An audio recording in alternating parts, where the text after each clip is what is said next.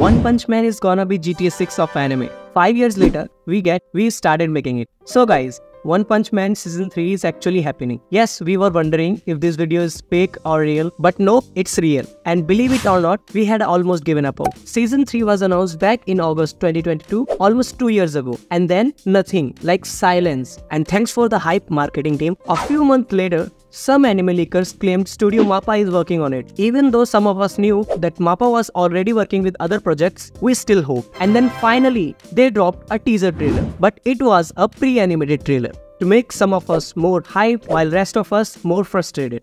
Because we found out that it's being made by JC Staff. Yeah, the same JC Staff which left us a bit disappointed with Season 2. By the way, JC Staff didn't have much time to animate Season 2, but this time they have plenty time. So let's hope JC Staff is gonna break their limiter, yet for some reason it's hard to believe Season 3 will be released this year.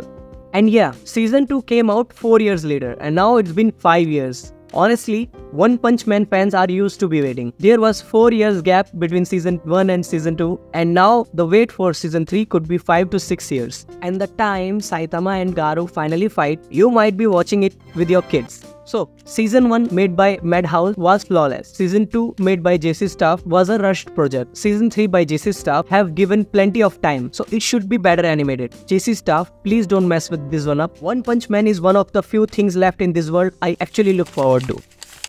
Kenichiro Arai's work. This guy was the MVP for Season 2, animating most of the epic moments. He even worked in the pre-animated trailer, so you know he's got something up his sleeves.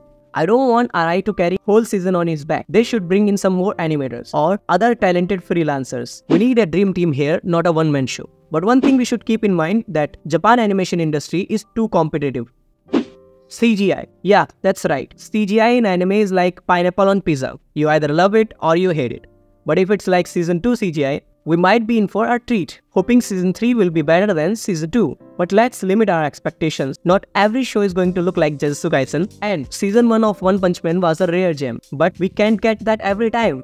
So if Season 3 isn't as perfect, don't lose your cool. As JC Staff has the courage to animate this godly art by Murata, we should appreciate the good stuff.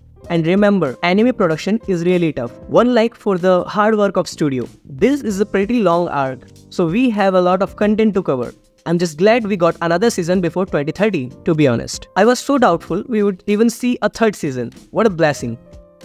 Thanks for watching. If this video was helpful, like and subscribe to the channel. I'll catch you in the next video. Well guess it's time to watch Season 1 and Season 2 for the 34th time.